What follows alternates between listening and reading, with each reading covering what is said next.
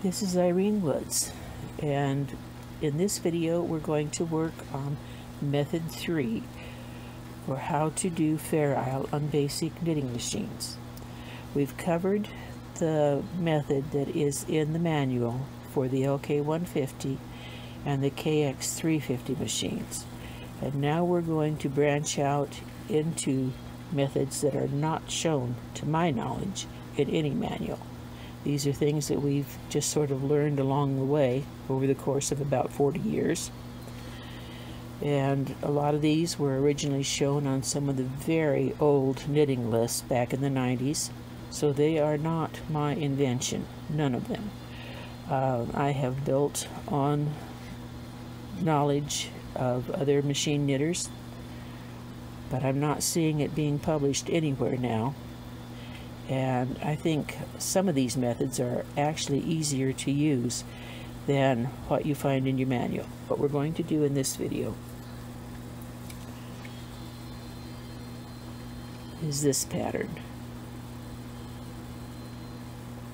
And we'll go through it step by step, and I hope you find this useful. This is a unit that is sold for hand knitters. Basically what it is, let's see if I can back this up a little bit.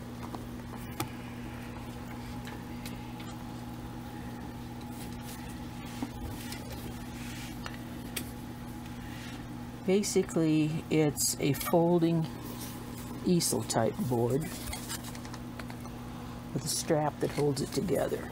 And that allows it to be set up either vertically or horizontally. And there's a long magnet that goes across the page, and the base is magnetized, so the magnet holds the paper to this easel base. And then this long magnet also acts as a guide, as a reading guide. Now, as a hand knitter, I prefer to have the magnet above the row I'm working on, and then I would read right below the magnet. But as a machine knitter, I prefer to set it up this way. And I can't tell you which is best for you. You'll just simply have to play with something similar and see what works best for you. Now, they are a little pricey. It seems like this one was around $30 for the unit. You certainly do not have to spend that kind of money. You can buy magnets such as this in the craft department of almost any big craft store. I know Joann's carries it, Michael's does too, and I'm almost certain that Amazon would have it because they've got a very good craft section, or just any kind of a strip magnet. And you just need something with steel in it, with iron in it. A lot of cookie sheets will work. Some of them won't. If they're aluminum, obviously they won't. Another thing you can do is a clipboard and a fat rubber band. In our area, broccoli and celery come held together with fat blue rubber bands. The bands are nearly 1/4 of an inch wide, very strong. They will go around a clipboard barely. You do have to stretch quite a bit. But that is something else that you could try, which would be extremely inexpensive. And if you can't find anything at all that will work, you can always keep your clipboard flat on the table, put a ruler or a strip of colored paper underneath it. Years ago I used Post-it notes, the colored sticky paper that you just write a little note on and post it wherever you want to. And that works quite well. In fact, I think I will go get one and show you what that looks like.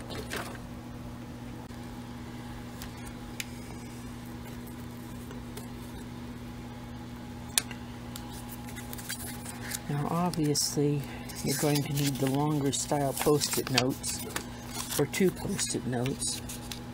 And this was where I was in the pattern, so let's just put that under there. And see, that works very well also. It's just something to help you keep your place when you're working through a chart.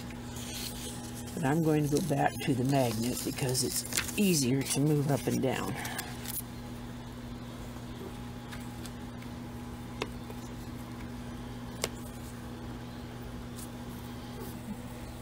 Okay, method 3 is similar in some respects to method 1, but I think it's a little bit easier to do. It still involves knitting one row of one of the colors of yarn, removing the carriage, putting it back on the original side, and then knitting with the other color. It takes 2 rows of knitting to knit 1 row on the chart.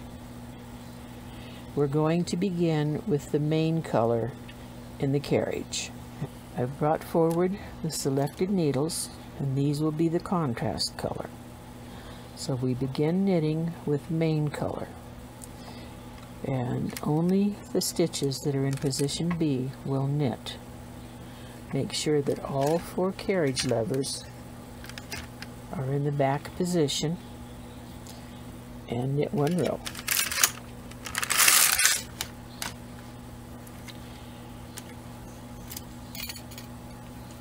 Take out the main color, put the carriage back on the right side of the bed and thread it with contrast, which is white. Now reset the carriage. All the levers need to come forward. All of them are in the forward position.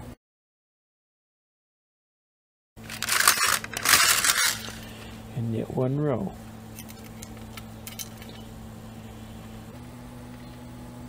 Now I'm going to move my magnet up 1 row so that I can select the next set of needles.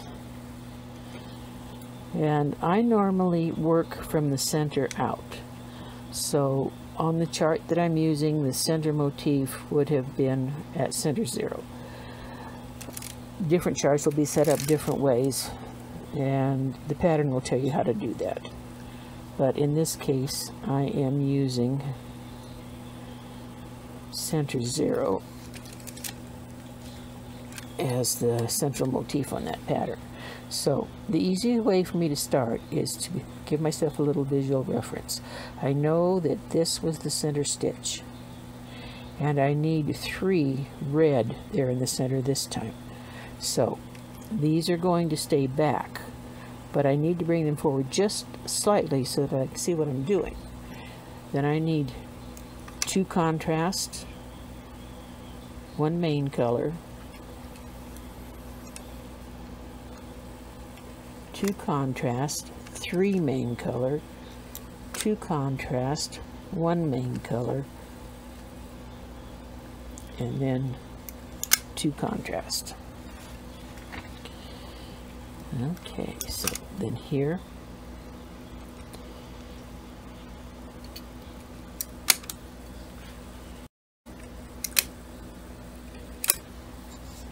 okay, and always before you knit, make sure that you check, because you can see a definite pattern both in the needles that are in the back position and in the needles in the front position. Readjust that a little bit. Okay, again, we need to begin with main color yarn, so take out the contrast.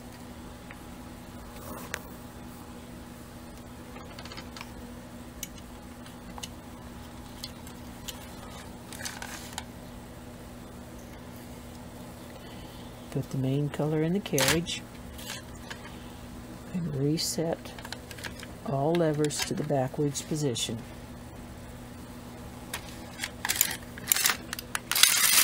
Knit 1 row. Take out the main color, remove the carriage, put it back on the left side. Okay. Now reset the carriage. All the levers need to come forward. All 4 levers in the forward position.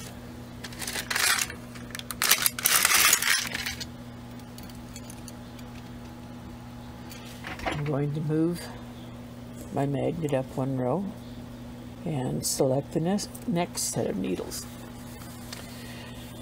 Okay, now we have just one main color stitch at center 0. But I'm going to bring it forward slightly for a reference so that I know that's where the center is. Now we're at the center of this motif, and it has one contrast stitch in the middle. And then there's a main color and 5 contrast. Okay, then one in the center, skip 1 and 5.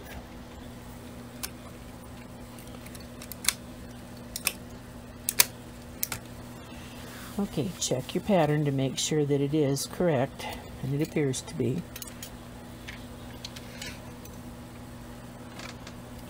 Main color.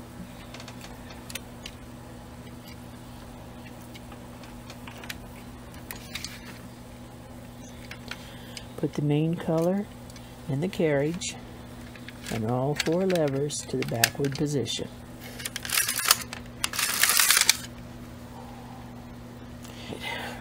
Remove the carriage and put it back on the other side.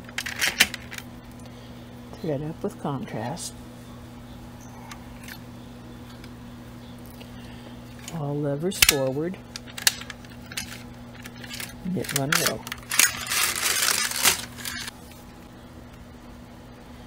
So we would continue as we have begun,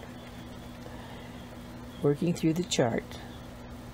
Knit the main color stitches with the main color yarn, take the carriage off, put it back on the original side, thread up with contrast, and knit 1 row.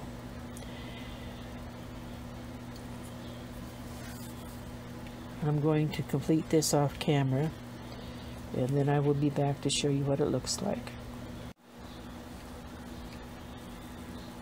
And this is what we have. Looks pretty good.